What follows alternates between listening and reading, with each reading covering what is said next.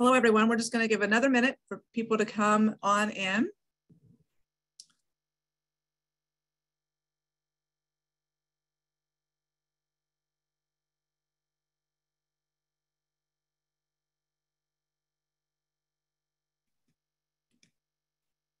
All right, to be respectful of time, I'm going to go ahead and start and people can come in as we're doing the introduction.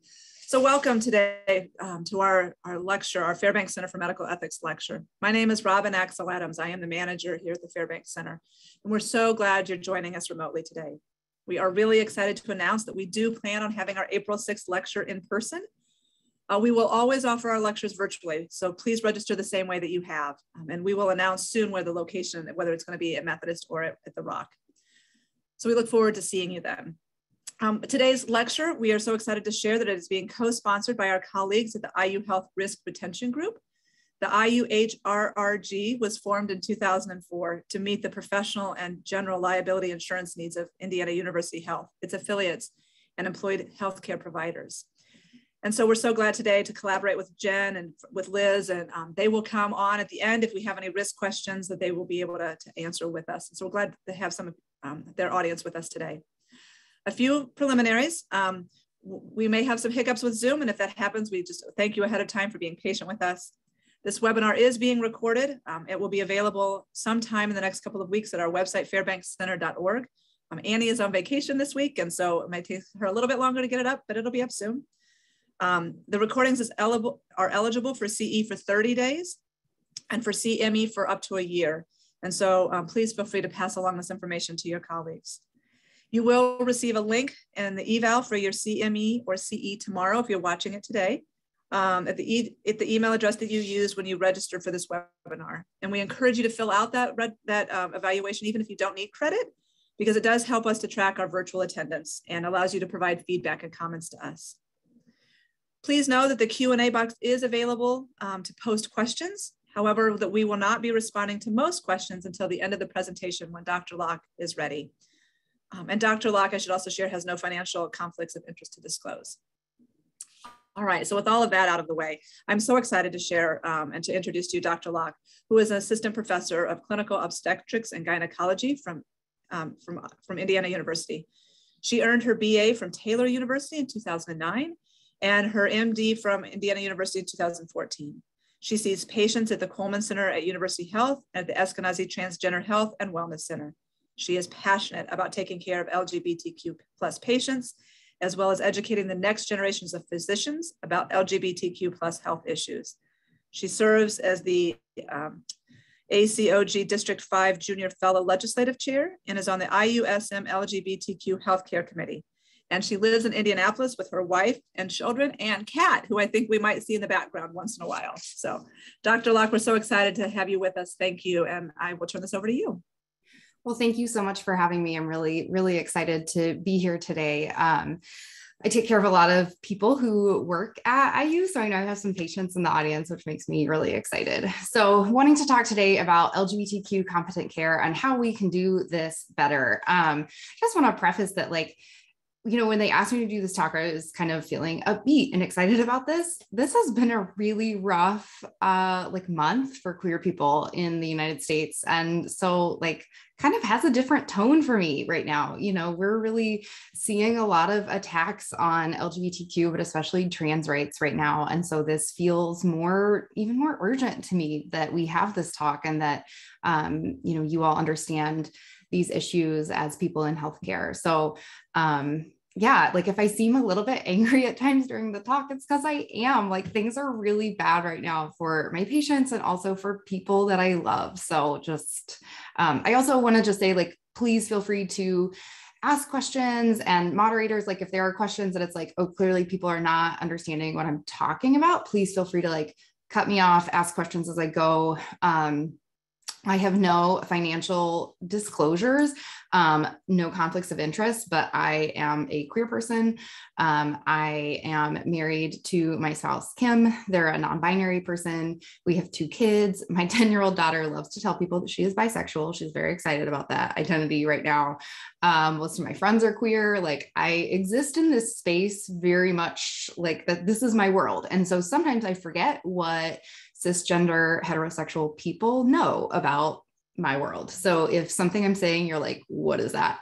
Please hop in, please ask. I'm happy to break things down even more. So no conflicts of interest other than I'm incredibly gay. There's my gay family at Pride. I think the last time Pride was in person, which was a really long time ago. So we're going to start with a lot of definitions. So breaking things down. So sex is referring to someone's gender assigned at birth. And like, as a person who delivers babies, who like literally assigns people's gender at birth, we don't really put a whole lot of thought into this. It's really based on what someone's external genitalia looks like. So sex, it's that gender assigned at birth based on, what your genitals look like. And, usually that's it. We usually don't get any more involved than that. Gender identity is one internal sex, female, both, or neither, or somewhere in the middle. And transgender means a person whose gender identity is different than their sex assigned at birth. And cisgender is a person whose gender identity corresponds to their gender assigned at birth. So for example, I am a cisgender woman. So I was assigned female at birth and I identify as female. So I'm a cisgender woman.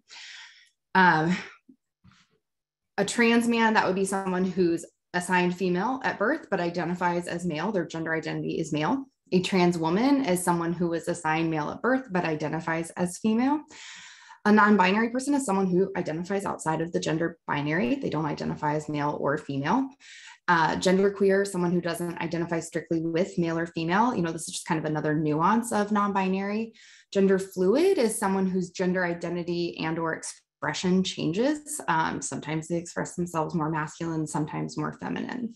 And really like breaking that down, because sometimes it's important to know, like if I say my patient is a trans man, it's important to know, like when I say that, like, okay, these are the body parts they were born with, and this is what their gender identity is. Like, it's important to be able to know that just from saying that one phrase. So gender dysphoria, you're going to hear us use this word a lot. This isn't like my favorite phrase, but it's what we have to work with. There's a lot of conversation among the trans community that this isn't the best way to talk about this, but it's what we have. So gender dysphoria is referring to that discomfort or distress that is caused by the discrepancy between a person's gender identity and that person's sex assigned at birth and the associated gender role and primary and secondary sex characteristics. So the reason why some trans people don't love this is because it's framing their entire identity as a negative when, is it?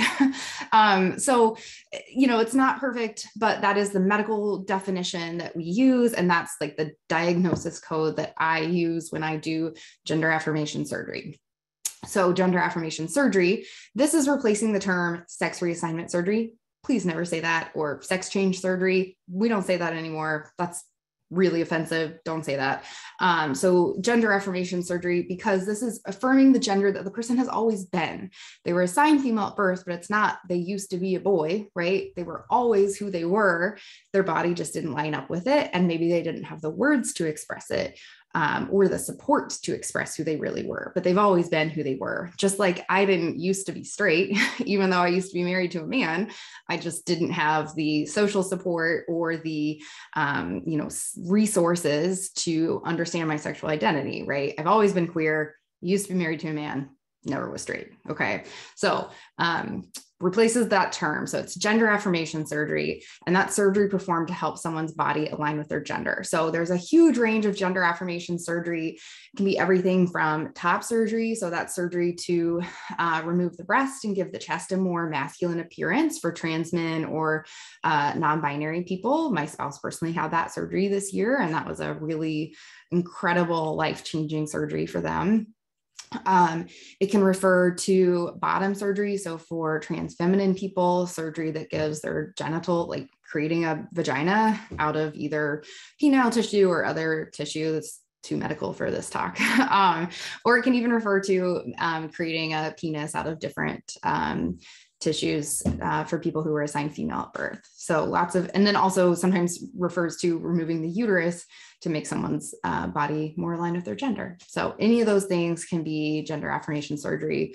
And we do all of those things at IU. IU has a gender affirmation surgery team and with a robust support team for that. And it's something that is fully accepted by IU. We have the full support of the different departments that we work in and of IU leadership. Like this is something that we do and we do it really well here at IU. So you might be thinking like, why are we even talking about this, right? Like you probably know some gay people, but you probably don't know trans people, or you probably think you don't know trans people is probably more likely the case. Also just to pause and say, I'm saying queer. Sometimes that makes straight people uncomfortable. I've given these lectures and they're like, whoa, whoa, whoa, I thought we didn't say queer. So a lot of people are using that phrase to describe themselves. That's how I personally describe my sexual identity. My spouse is non-binary, so lesbian doesn't really feel like a comfortable term for me. I would just say that probably not something that you as straight people, assuming most of my audience is straight, assuming that you as straight people don't use that term unless someone uses it first, but it is for a lot of people, that's a term that we feel really comfortable with and that we've reclaimed that used to be sort of a slur. Just referring to basically any sexual orientation that's not straight. So you may be thinking like, is this an issue? So the most recent data we have is from 2014, and it showed that there were 1.4 million transgender people in the United States. So like 1.5 times the population of Indianapolis. Well, it's not that many for the whole United States, but that's in 2014. That was double the number of the 2011 survey. So in 3 years, the number doubled. So if we did the survey now, 8 years from then, we know the number will be much, much bigger. We don't have the numbers. They didn't include gender identity in the census that was done under President Trump. No surprise. But we know that there are way more trans people than there used to be. And so this is a huge issue. It's a really growing population, and we need to be able to take care of these people. So you may be thinking, well, why are there so many trans people? I read some book by this lady and she says this is just kids influencing each other. This is just like a trendy thing from TikTok and none of this is real. Okay. So I think a really helpful way of looking at this is the analogy of left-handedness. I love this as a left-handed person also. I really threw the genetic short stick as a queer person who's also left-handed. But this is a graph showing the rates of left-handedness. Okay. I think this is for the world. I can't remember. So used to be like around 3% of the population. And then by 1976, it was 12% of the population. Was this because like people in the 70s just thought it was cool and trendy to be left-handed, and people were like, hey, it's cool to write with your left hand, you should try doing that, and we're just like influencing each other and people are just doing this to be different? No, what happened was that people stopped being forced to write with their right hand, right? So then people stopped being forced to be right-handed and they could express their left-handedness. They felt safe being left-handed. So then that number of left-handed people in the world really spiked. And then it settled out to what the actual expression of left-handedness is genetically in the population, which turns out to be between it's like around 10-ish% of the population. So that's where we're at right now with trans people. We are in the spike, right? Because even just 10 years ago, this was not as socially accepted. There were no resources. There weren't clinics. You cannot in Indiana. I mean, there were a few people like pioneers like Peggy Shepard here at IU who were doing gender affirming hormones, but there was not access to this care like there is now for people like my spouse who, has always been a masculine of center lesbian. There were not the words for what they were feeling of like, I don't really fit with men or women. There weren't words like non-binary. There wasn't access to this information. People didn't have the information. And so now there's access to care, there's access to information. And so, yeah, like there is an explosion in trans people, but it's not because it's cool or trendy. It's because people are getting the words and the vocabulary for what they've always felt inside. They're also getting access to the care. They're feeling safer briefly. It's getting less safe again to come out as trans. And so that's why you're seeing so many more trans people. This has nothing to do with trendiness. This has nothing to do with like the internet and Instagram influencing kids or whatever nonsense you're going to hear from some like really misguided transphobic resources. Okay. There's a really big anti-trans backlash happening right now, and it is not science-based, and be very wary of that information. So like, is this just liberal nonsense? Like, do you need to like ignore what I'm saying because this is like a political issue? This does not belong in medicine. Like, no, it doesn't. This is actually evidence-based medicine. Every major medical organization supports gender dysphoria as a medical diagnosis and supports treating gender dysphoria as the standard of care. Literally every single one. There is not a major medical organization that says this is a controversial issue. We have great data that shows that treating gender dysphoria literally saves lives. So trans people who don't get gender affirming care are much more likely to commit suicide. And it's not because there's something wrong with trans people's brains. It's because it's really hard to exist in the world with a body that doesn't align with your gender, on top of all the ways that you're already being discriminated against and rejected by your family. So the one thing we can do is at least make their body align with their gender, and that saves lives, okay? So all of the major medical organizations support it. All of the major medical organizations oppose conversion therapy, both for queer people and for trans people. This is evidence-based medicine, okay? And just quite frankly, if you aren't willing to get comfortable with LGBTQ people, you shouldn't work at IU Health. Just being really honest. Like, this is a patient population that we take care of and that we're going to take great care of. And part of taking great care of them is being willing to take care of them and not taking care of them thinking like, well, I actually think this is bullshit. Like, you got to get on board. Like, this is science. This is real. This is where medicine is headed. If this makes you uncomfortable, there are lots of other places where you could work. So just being real honest here.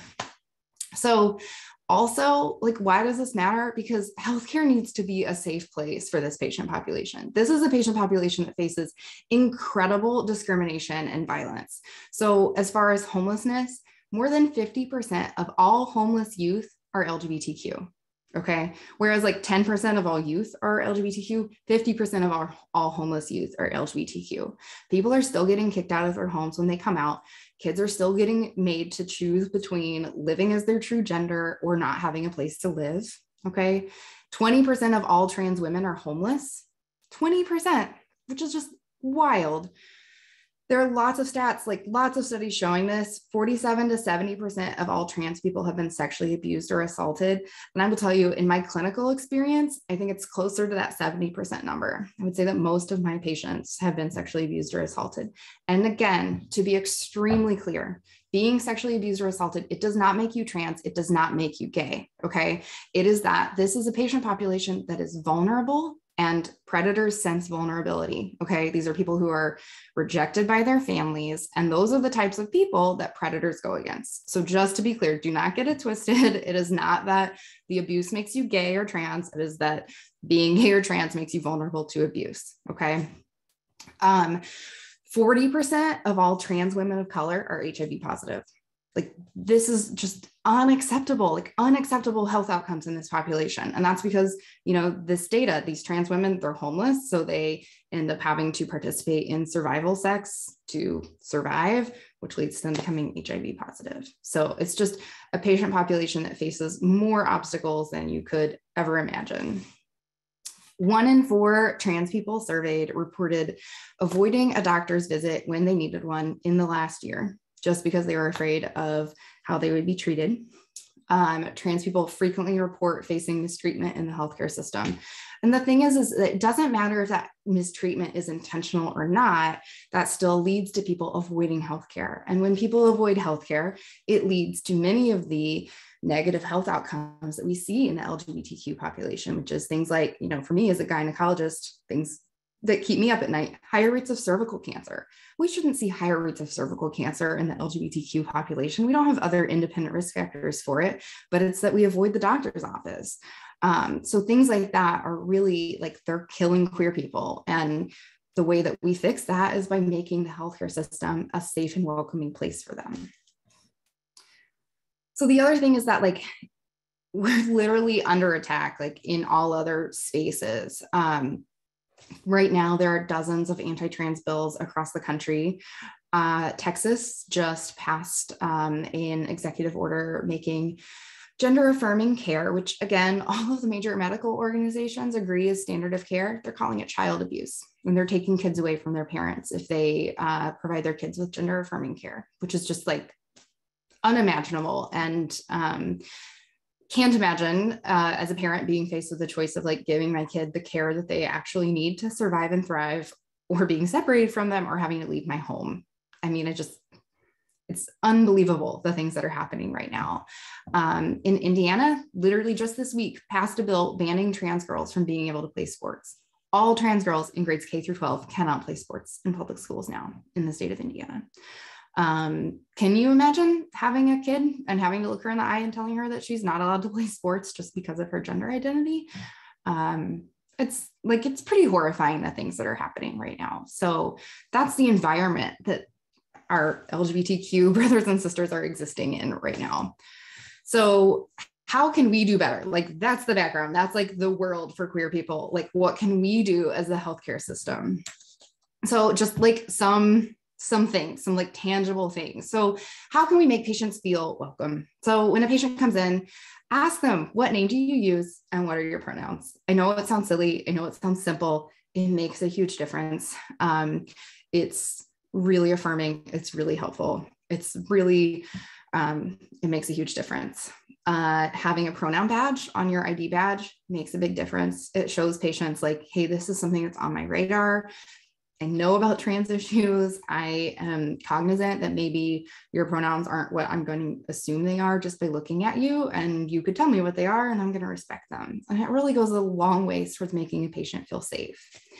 The other thing is like showing some grace if a patient's upset. I included this because, so just background for me, I'm an OBGYN, but most of my patients are queer and a lot of my patients are trans. And I've had times where a patient goes to check in and Cerner is a really challenging system to use with getting patients' correct name and pronouns to display. And the patient gets misgendered or dead named, which means like using their name that they don't use anymore. And the patient like goes off on whoever, like they go off on my front desk person, or they go off on my office manager or whatever.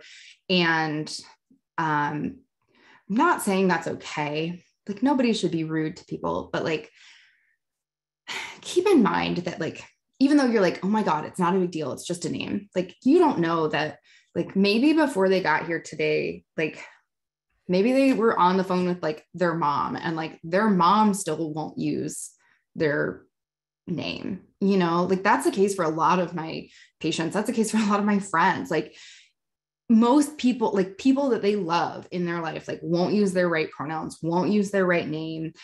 You know, it's like just thing after thing after thing, you know, it's like constant. And so you may be like the 10th person to misgender them that day. And so they blow up on you, and it's not personal. It's just like all the burdens of like all the things of going through the world as a trans person. And so just like showing some grace.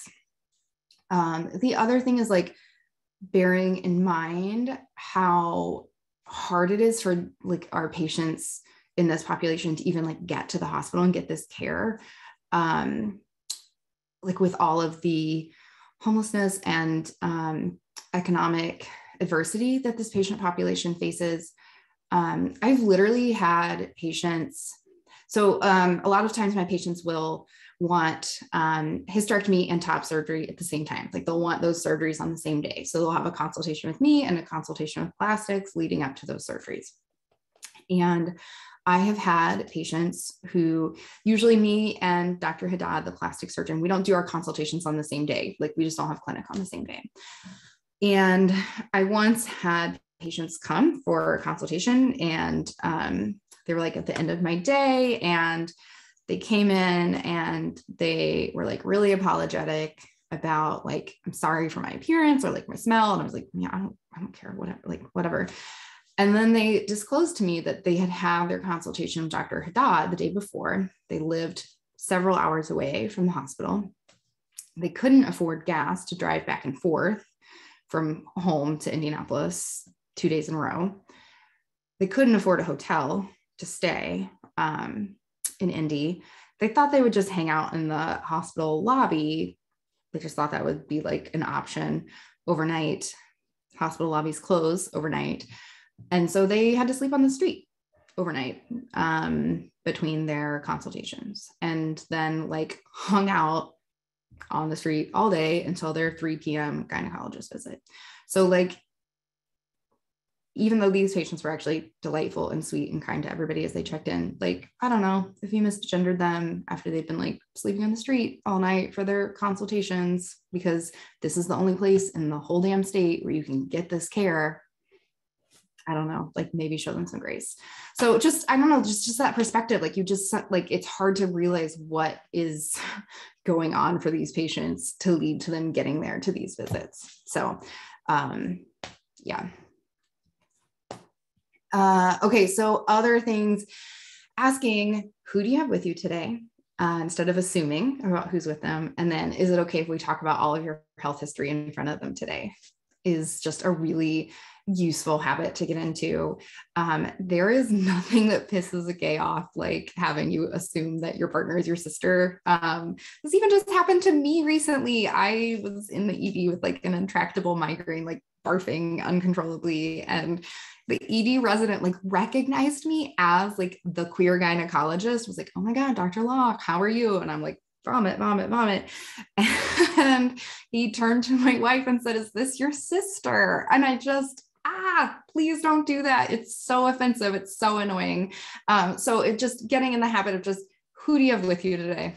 It's real easy. You'll save yourself offending some straight people too, like you just, who do you have with you today? It's really easy. And then, asking, is it okay if we talk about all of your health history? Like, I don't know. You don't know. Like some trans people are not out as trans to everybody in their life. You don't know, just keep it safe.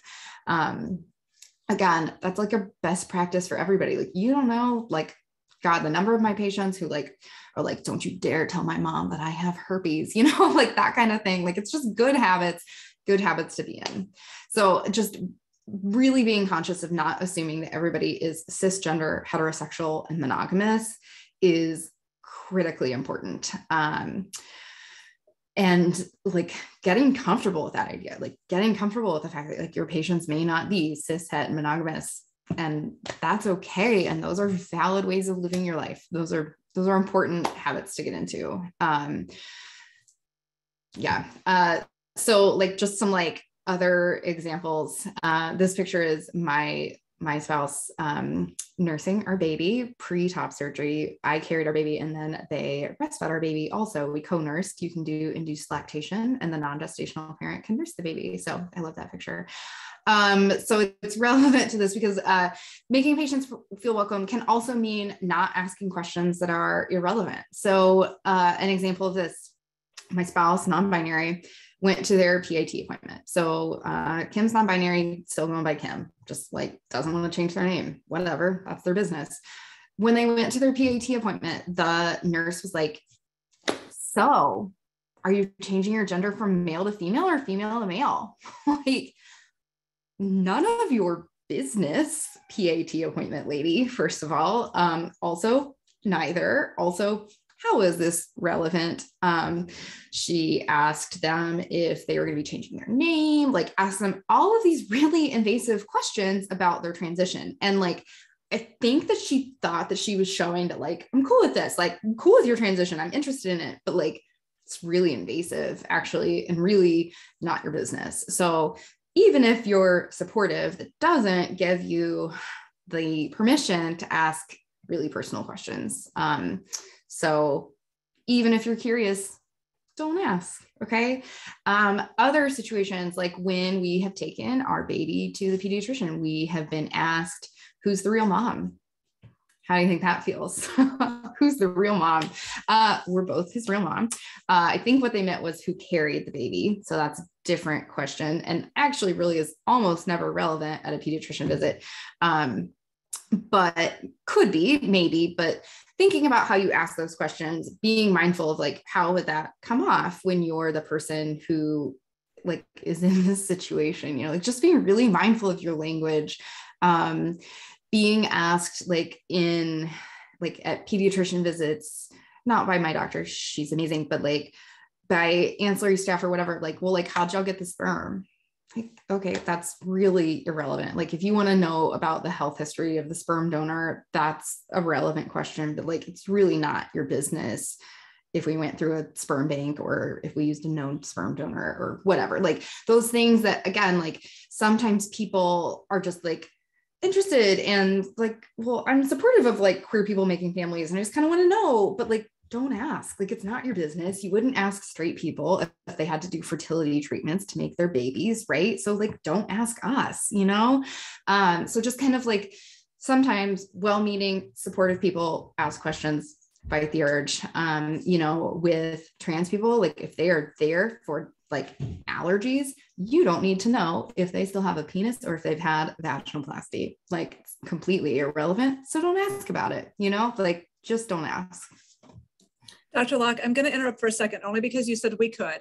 Yeah, please do. We have a couple questions about what is a PAT appointment. Oh, yeah. PAT is like pre-anesthesia testing, and all patients have to have one before they go to surgery. Thank you. Mm-hmm. Okay, so other things like taking a more inclusive sexual history. So like when I talk to patients, I mean, as a gynecologist, this is a thing I do all the time, is talking to patients about sex. So when I talk to patients about their sexual history, I always say, when we talk about your body today, are there words or phrases you would prefer I avoid? I sometimes have patients who like, they don't want me to say the word breast. They want me to just call it their chest. Cool, I can do that. Or I have patients who don't want me to say the word vagina. Okay, fine. We'll say like your lower parts or your front opening or whatever. Like we find ways to say things that make them more comfortable.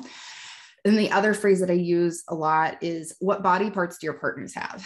And that's a really, really, really intentional question. And I use that because number one, like when I was in med school, it was like the woke question to ask was, do you have sex with men, women, or both? And how would I answer that? My partner is non-binary. So neither.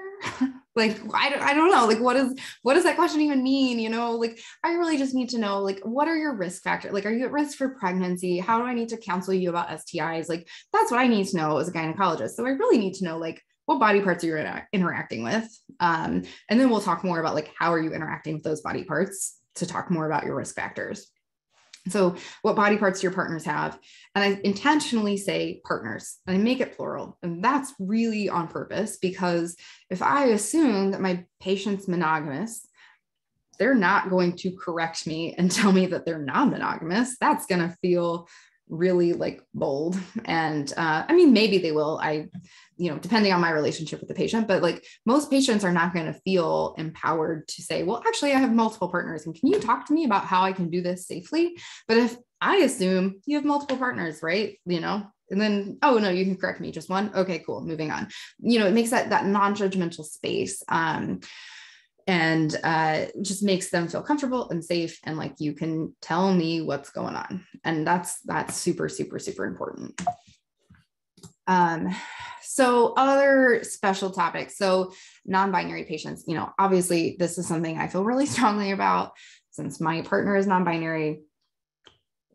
I have a lot of non-binary friends. And I find that this is a topic that a lot of cisgender heterosexual people, or we abbreviate, we the gays, we abbreviate that cis-hets. So the cis-hets have a lot of problem with this. This like confuses y'all. I don't know.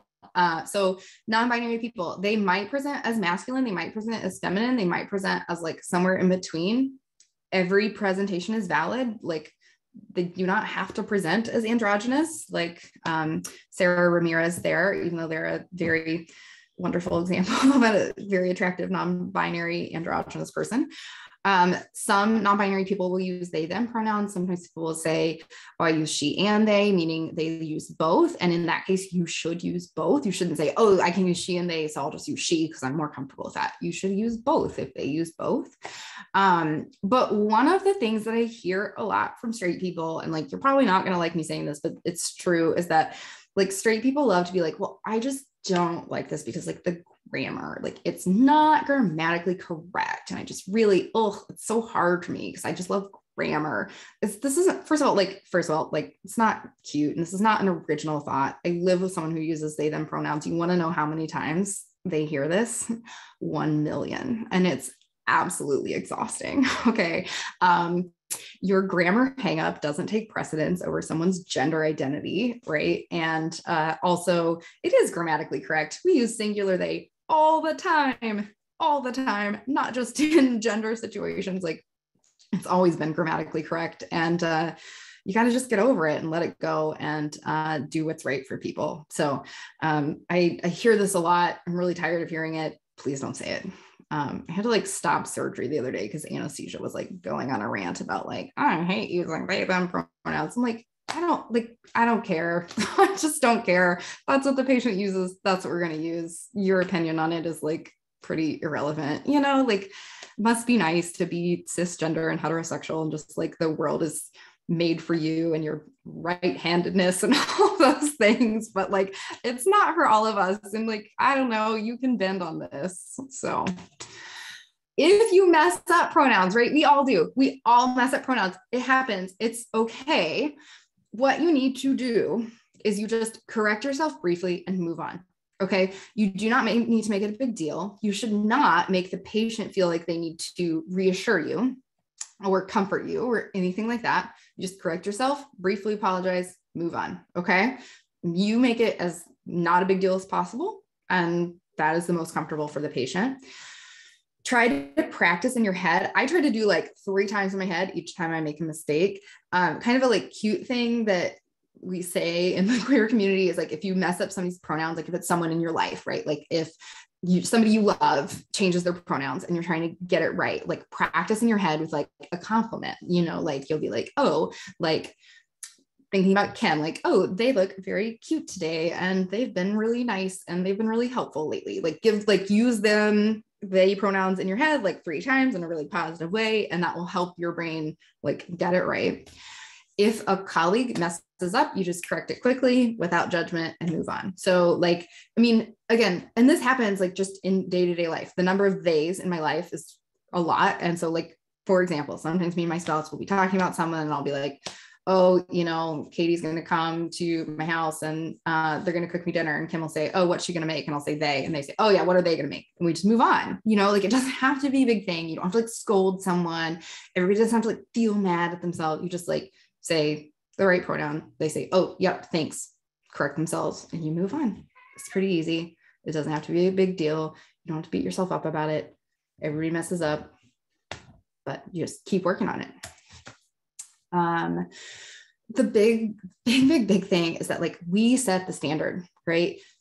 Don't stand for disparaging talk behind the patient's back. It's getting better. When I first started, I had to do a lot of like sticking up for patients and that got really exhausting. Like even just like things that like maybe it seems innocent, but like imagine if the patient could hear it, or imagine like if it was you. Things like, I don't know, like I've had trans women who had babies with a cis female partner. And then everyone was like, oh, so like, she's really the dad. Like, no, please God, don't say things like that, that kind of stuff. And like, so as the like cis het person, that's how you be an ally, is like, if you make it where like people can't say things like that in front of you, that makes a really huge difference for changing the culture. If you are willing to speak up when you hear trans and homophobic talk, that's what changes the culture. And like, it's, it's hard. And I know it's hard. It makes a huge difference. Just the other day, like my spouse was at work and someone was going on a rant about how they didn't think that 2 women should be able to be married to each other and that their pastor would no sooner marry 2 dogs. And they were saying this in front of my spouse. And all of the straight people around them just like awkwardly chuckled. And like, do you know how powerful it would have been for one of the cishet people in that space to have said like, hey, that's super inappropriate, right? Like that's your job. Like take care of your people. Like y'all call each other out, because like to put that burden on the queer people in that space, it's really hard. Like it's really hard to be the queer person or to be the trans person, like, and say like call out transphobia. That's extremely difficult, but like that's how you can be an ally, and that's how you can make a huge difference in changing the culture and making this a safer place to work and to get care as a patient. So that is all I got, and would be happy to take questions. Dr. Locke, thank you so much. I assume that's a more current picture of your family. Yeah, that's the fam. The last time we saw him, he was little. Yeah, he's big now. Okay, we've definitely got questions coming in. So the first question was, tell me about like, when do you start the conversation? At what age do you start the conversation? Like about what? About gender? Or I'm assuming the person is asking the question about like a child's own gender identity. Yeah. Well, if you want to expand on that a little bit more, please feel free to, but I'm going to make that assumption. Yeah. I mean, I think that like it's totally individual family comfort level, but like what we've tried to do is just like have lots of access to like all types of clothes and toys and stuff. And there are like lots of good books about gender identity and like who you are inside for kids, and just like having that around from an early age is great. Kids' gender identity usually starts solidifying around age 3. And so like whether you like it or not, kids know really early on. And so the sooner you give them the vocabulary to start expressing that, the better. Okay, so someone would like to know, is there data on the proportion or frequency about APTs or BAs being called? So BAs or APTs, let me explain for those people who are not IU Health people. So BAs are behavioral alerts. How many of those are being called on trans inpatients at Methodist or at the Academic Health Center? Do we have any data on that? I don't know any data on that. And I, for our gender affirmation surgery patients, most of our patients don't stay overnight. So our like vaginoplasty patients and our metoidioplasty patients, like the more complex bottom surgery patients, those patients stay inpatient, but like our hysterectomy and top surgery patients, which is like the biggest volume of our gender affirmation surgery patients, they actually go home same day, which is really awesome. So I don't know about like behavior alerts and stuff. I hope not often, but I don't know. Yeah. I know that I've had to file a lot of incident reports over the years just on like staff misgendering and like some mistreatment, unfortunately. So talk a little bit about what you do with a guest if a patient doesn't want you to talk. How do you handle that if the patient has said, please don't talk, but the guest is still in the room? Like if they don't want me to talk about the fact that they're trans or what kind of issue is going on? Yeah. I mean, at that point, just like anything else, like any sensitive health topic, I like as a gynecologist, there's lots of times when I say like, okay, we got to have your partner step out. Like we just have to be able to get the visit done or get the exam done. Yeah. There are just times when you have to have them leave to be able to complete the exam. So do you know if there's any movement within IU Health to do name badge identifiers with pronouns? This person is talking about how they know some medical students that have had badge identifiers. And do you know if there's any movement within IU Health? Yeah, IU Health just recently made like pronoun badge buddies available. They had them recently, and I don't know when, like, because I already had mine from Eskenazi, but yes, we had them, they like got them. And so they should be available again or still. Yeah. So maybe ask leadership and we can also maybe work on navigating and how to figure that out. I had seen them at Riley before COVID. Yes. So I know that Riley had done some work about that ahead of time too. So yeah. what are some of the prerequisites for gender affirmation surgery that are not medical, like social support and things like that? Yeah, so that's a great question. So all of the standards for gender affirmation surgery are set by WPATH, which is the World Professional Association of Transgender Health. Right now, I mean, so kind of a whole lecture in itself, but like I personally really disagree with a lot of the WPATH standards of care. So for top surgery, they have to have a letter of support from a mental health professional to have their top surgery, which is like, as a surgeon, like what other surgery do you have to have a mental health evaluation before you do it, right? And as like an adult patient, shouldn't you be able to have like a risks and benefits discussion with your surgeon and make a decision to have a surgery, right? Like I got a breast augmentation. I went to my doctor. I said, I would like larger breasts. He said, here are the risks and benefits of surgery. I said, okay. And I did it, right? So like, why can my spouse not have said like, I know this is the best thing for me. I know myself very well. I know this is what I need, right? So instead they had to go to a therapist who is inevitably a cisgender person and prove their transness to a cis person to get a permission slip to have gender affirming surgery. Like it's pretty gross when you think about it like that. For hysterectomy and other like bottom surgeries, you have to have letters from 2 therapists to get your surgery. And for people who are going to be on gender affirming hormones, you have to be on the hormones for a year.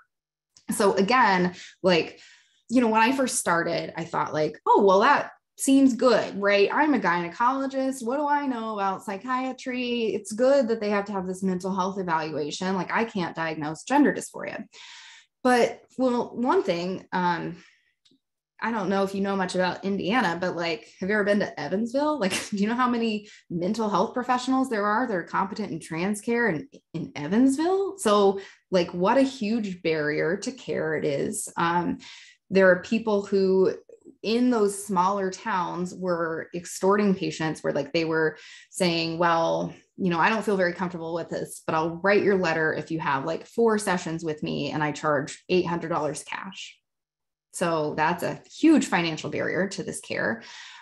These are patients who like, you know, my patients who are coming to me for a hysterectomy, they've been on testosterone for like 10 years. A lot of times they've got their legal name changed, their legal gender marker changed. They got a full ass beard, like they're dudes. And so like to go and have a mental health evaluation at this point is like, come on, like this is ridiculous. And so those mental health evaluations are really a really big barrier. The other thing is like, again, it's usually a cis therapist and you have to go and like prove your transness.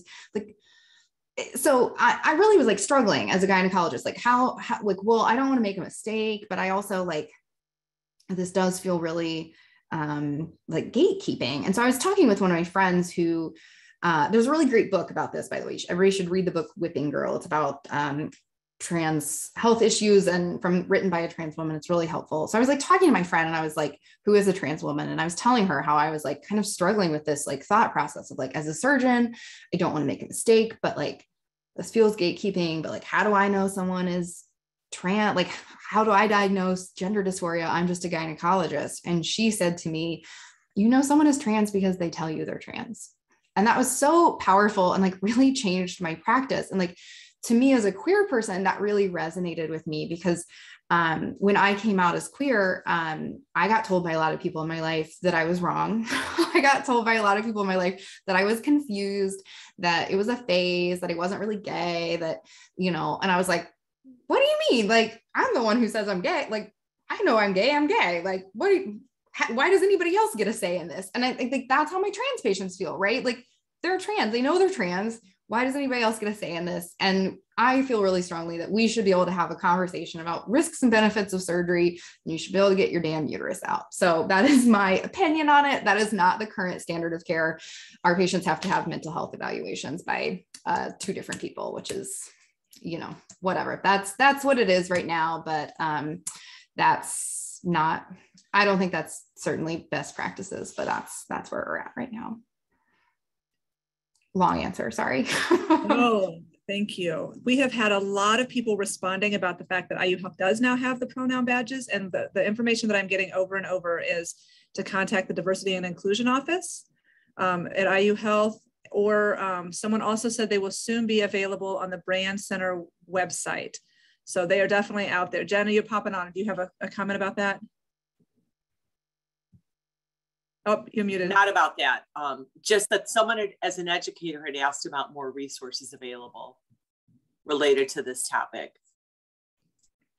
Yeah, are you able to, can you talk about, you mentioned the book, is it Whipping Girl? Is that what your question? Yeah, so for me, resources? like, yeah, a thing that I did a lot of, so yeah, the book Whipping Girl is really, really excellent. I love that book. I try to follow a lot of trans folks on like Instagram and Twitter. You know, that I think has been a really helpful thing is just like hearing from trans voices.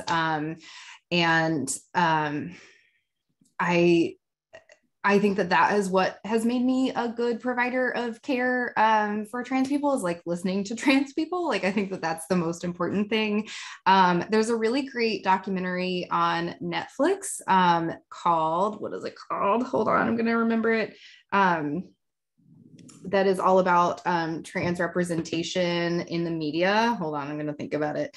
And that is a really, really good one. Disclosure, that's the name of that documentary. I love that. That was a really important, I think a really important piece of media. Yeah, those are some, I think, good places to start. So. I also came across the documentary, which I show our ethics fellows, called Born to Be. Mm-hmm. It's about a transgender center in New York. Awesome. So here's a question about, what about a cis or hetero person using the they, them pronouns? There's some thoughts. She says, I hate the dominance of gender and gender expectations in our culture and how it's embedded in language. Even objects have gender. A boat is a her. But I definitely identify with my sex at birth. What are your thoughts around that? I mean, I think that people can use the pronouns that make them comfortable. So like if it feels better to you to use they, them pronouns, I think that's okay. What about when a family doesn't accept pronouns, especially, so the example that they're giving is an adolescent uses they, them pronouns, but the family does not acknowledge, and you're talking with the family and the adolescent, especially if the adolescent uses sex assigned at birth pronouns around the family. What is the best way to be an ally? You know, in that situation, it's really painful, like as the physician, but like the safest thing for the patient is to, you know, use the pronouns that they want, that they use around their family. Sometimes, you know, like when you're alone with the adolescent, just like acknowledging like, hey, is this still what you're using around your family? And is that what feels safest to you when we're talking in front of your family? And just like acknowledging it, that you're not misgendering them, that you're doing what's safe.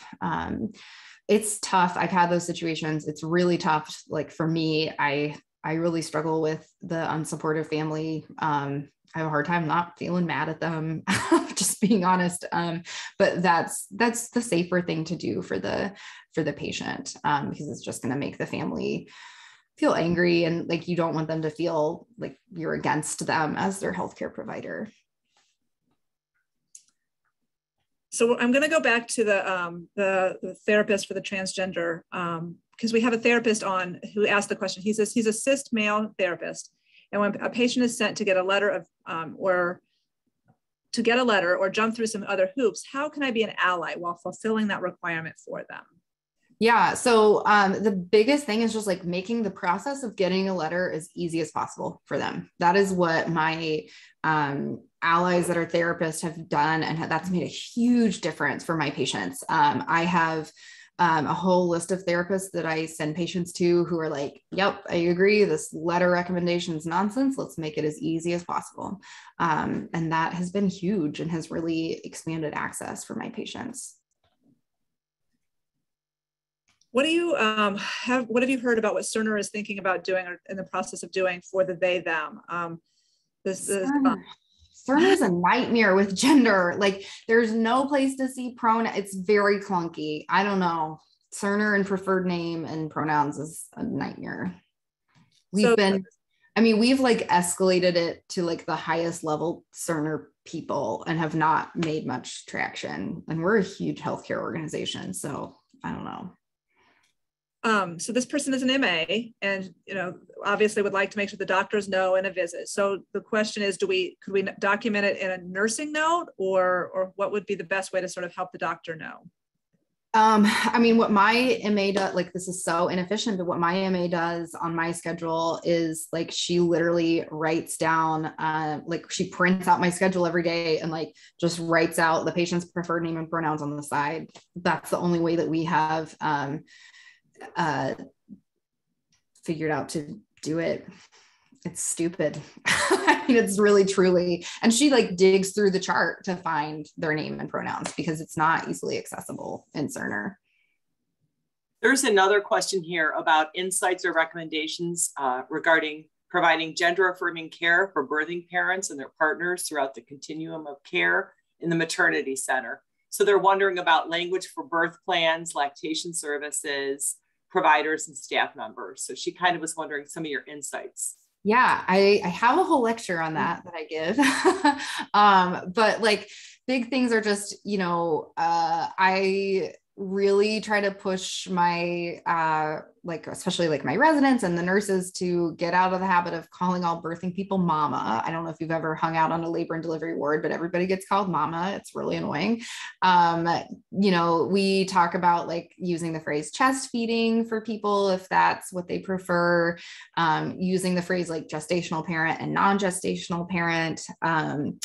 And yeah, I mean, like I said, kind of a whole other talk about how to do birth for gender diverse folks, but it's possible and has been done really beautifully at IU. I've been really happy with the care we've been able to give some of my trans mask folks that have decided to carry pregnancies. And a lot of it is about giving patients choice. Like I give patients, I mean, I do this for everyone, really big on bodily autonomy, but talking about like, hey, would it feel better to have a vaginal delivery or a C-section? What would feel better for your gender, like that kind of stuff. And lots of autonomy, lots of support. Are there websites out there or referrals that you could make to someone? I mean, because I know that there's some really great things, but are there ways that you can give resources to people? I think there's a website that's like Trans Birth Project. I think that's what it's called, is the Trans Birth Project, all about like trans guys giving birth, which is really awesome. Yeah, there's lots of good resources about that. So here's a question about, can a person be cis-het until adolescence or young adulthood and then change their gender identity? Absolutely. And like a lot of that, it's not even that they are changing their gender identity, it's that they're becoming aware of it. Kind of like, again, like I gave the analogy of like, I was never straight. I was never straight, but I didn't know. I had no idea that I wasn't straight until I was older. For a lot of people, they don't have that realization. And sometimes I think it can be harmful that it's like, we really perpetuate this idea of like, well, I always knew. Sometimes no, like sometimes people didn't always know. A lot of people didn't know when they were, you didn't have this like deep down, I always felt different. Like sometimes you just, I don't know, you like really rationalize a lot of things in your mind when you're just trying to like be normal, and so, yeah, that's a really typical narrative, is like, going through life. And then all of a sudden it feels sudden to the people in your life, but it probably was a very long, thoughtful process for the person. So I don't expect you to be an expert on adolescent health, but the question, and this will probably be our last question, but this person is saying, thanks for the update about how young the kids discover or reveal their gender, when she said it about its age 3, because he was always taught in the psychosocial stage for role confusion was adolescence, but they're not the same thing, are they? No, not the same thing. Yeah. And yeah, like kind of a whole other lecture. Great. All right. You are getting so many thank yous and so many kudos, and people just thanking you for your candidness, for your openness, and for really just helping us open our own eyes. And so I am hopeful and confident that we are now going to be better professionals to our trans community within IU Health. So thank you for the way that you have helped us. Thank you so much for having me. I really, really appreciate it. Yep. All right, everyone. We will see you next month.